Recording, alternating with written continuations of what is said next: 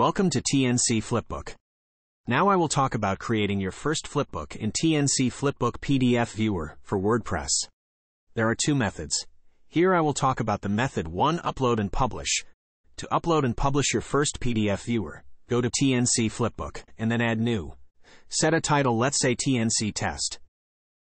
Now upload the PDF of your choice. Like I uploaded many PDFs earlier, and now I am selecting one of those PDFs, and then click Select. Okay, after that, now there are various options like default scrolling mode. There are 4 types of scrolling mode: vertical, horizontal, wrapped, and flip. If you want to scroll vertically or horizontally, pick these two, or if you want to scroll as wrapped, you can select wrapped. Or you want to change the page as a flipbook, select flip. I'm selecting the flip. Default spread. You can select default spread odd or even. I am selecting even. Default zoom. You can select default zoom like page fit, page height, page width, and any of your choice.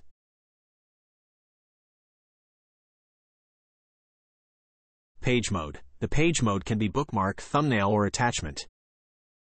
You can keep it as it is. Jump to page. You can put as a number where the PDF will start. As I want to start it from page number 2, so I am selecting 2. Choose icon size. You can choose small, medium, or large size as per your need. Select toolbar style. You can select various toolbar style from here, like top full width, top center, bottom center. Viewer language. Here are more than hundreds of language for select. The default is English US. So I am keeping the language as English US. Return to site link. You can put a link in the return to site link. There is a button in the right bottom where the link will work. If you keep it as blank, it will return to the previous page. The next option is toolbar element. If you want to customize this, you need to turn the global settings off. By default, this option is enable. Have a look here. These are the toolbar elements. Download, print, full screen, zoom, and many more. You can turn this off or on. You can customize this toolbar elements as per your needs. Then we will move on to the Appearance tab. You can customize the appearance of your flipbook from here. You can turn the global settings off to customize it.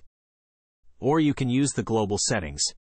If you want to use a theme or custom colors, you can select it from here.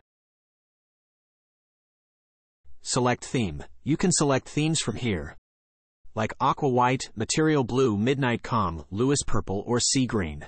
Choose any of these options to match your own. The next option is the logo. You can select your logo from here. Simply click Upload Logo and upload your logo from your media library. And this logo will be placed on top of your flipbook. Favicon.